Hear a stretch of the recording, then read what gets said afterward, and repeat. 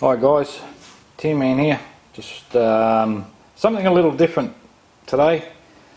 Having a break from the HHO setup, and I was just mucking around actually with the ignition circuit from a HHO motor that I made up. Just a 555 circuit, pretty simple one. The diagram is on our forum under circuits and diagrams, heading pulse generators. I've just got that running through two 3055s. You only need one. These things don't even get remotely warm, they remain cold. This is just three different capacitors on a rotary switch, so I can adjust the frequency in big steps with that, and then I can adjust it as well through this 10k pot within a range of 2 kilohertz. So I can go up to about 16 kilohertz on the pulses on this. So I just decided to hook this up. As you can see, we're coming out of the high tension side of the coil, or the high voltage side, through the single wire. You would have seen this setup had two more caps on there before, but I've removed them. This was set up as my single wire charge system. We're down to one cap now. This cap has got a diode going to the positive side in the correct direction. Another diode here on the negative side, but this one goes through a 110 volt neon and then back onto the same wire. And as you would have seen in my other video, it was charging these caps up to around 140 volts as well as a battery and 5 110 volt neons. The caps are 470 UF 450 volt caps. Find them in power supplies for computers, TVs, all that sort of thing. So what I did, I've come off the cap and gone into these two stainless rods, which is submerged in a glass of water. And there's been a few interesting developments with this. So I've got 2 meters set up because I thought one must have been reading a bit faulty, but apparently they both read exactly the same. This meter here is hooked directly onto the negative and positive of the cap. From the cap we're simply coming off into these two probes. This meter here is hooked directly onto the two probes to give us an accurate voltage reading across the probes. So the first interesting thing was the power supply. When I hook this system up to the power supply, if you watch the voltage, it goes up 1.5 volts for some reason. So I'm not quite sure why, because the voltage actually has to be adjusted by the voltage adjuster. So that was one interesting thing. That's the back EMF off our primary coil in the ignition coil, and of course the secondary going through. You can see the 110 volt LED is lighting up. Just turn that off for a minute, adjust the range on my meters so we get a fine reading on it. So that's the voltage across the cap and the cell now. It's draining down because it's in water. So once again I'll hook the power supply up. Okay, we're ticking away. Now the voltage in the cap and across the probes should be the same, and the meters say that they are. Now it settles at about 1.5, and that's about as high as the cap will pump up.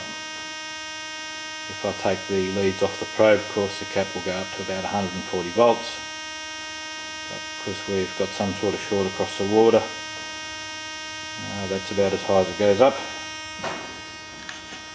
So Okay, 1.5 volts. Now I'm not sure if you can see the water's a bit murky now, it was clear, but I've been mucking around with it for a while. There's actually bubbles coming off of the rods. Not sure if you can see them, but they are there. So it is producing a very, very small amount of hydrogen and oxygen off each one of those. And that's from one single wire. Here's the interesting bit. I'm just going to turn the light out so we can actually see this.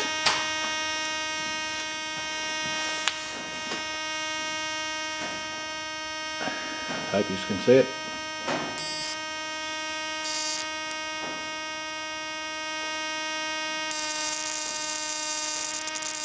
Now, glass is a pretty good insulator, and I've never seen 1.5 volts do that.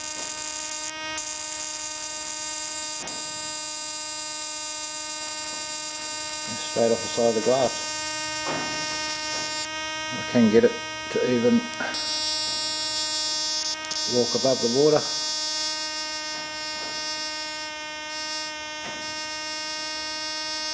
Now above the water level, so that's actually travelling through the glass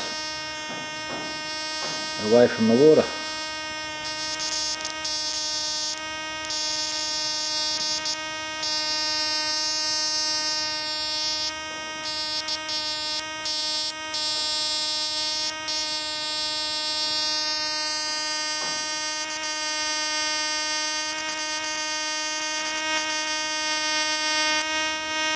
So then I've got a neon,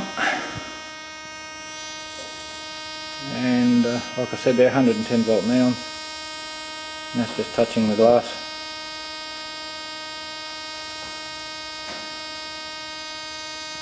However, it gets even better.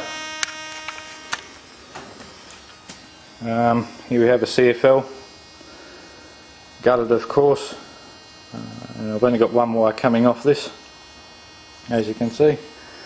So I'm going to stick that wire into the glass. Now, my hand is getting an electrical shock from the glass of the globe. It's travelling right round my hand. I can feel it quite clearly.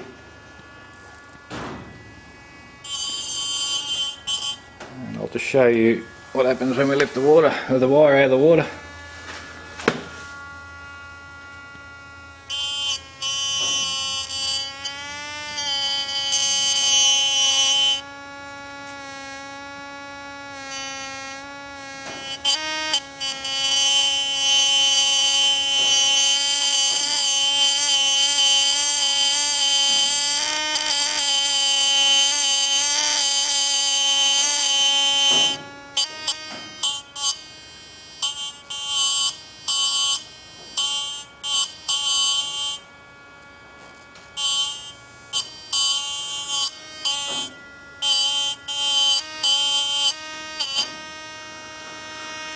So I'm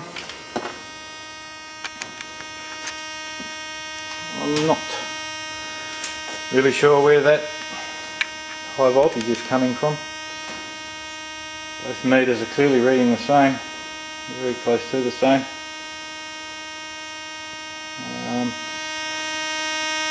There's a reasonable sized capacitor there. So maybe something for lid motor or K-Caring, one of those guys that are into the high voltage, low amperage systems. Maybe shed a little bit of light on that, because I'm really not sure what's going on there.